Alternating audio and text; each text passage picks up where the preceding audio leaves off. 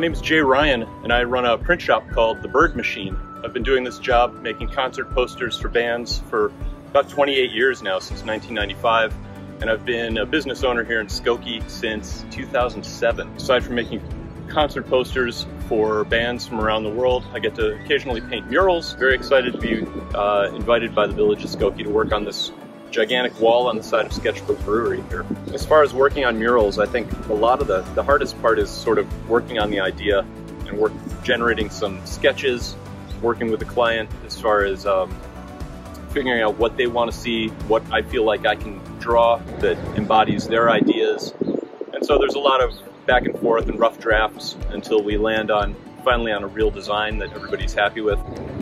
The imagery on the mural was brought about by the influences in the neighborhood. We wanted to have a sense of community and people getting out on bikes. The bike path right on the other side of the building here.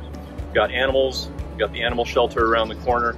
We've got yellow line trains hopping and skipping through. And we still have yet some pipes and tubes and everything to be a reflection of what goes on inside this building. In this particular case, it took us a long time to get the wall primed in all the areas where the characters and the lettering was going to go, and then it's just a matter of filling in the colors as far as the big flat areas of colors. And then this third stage that I'm on right now, working on putting outlines on top of everything. I appreciate that Skokie's asked me to do this and be involved in the murals.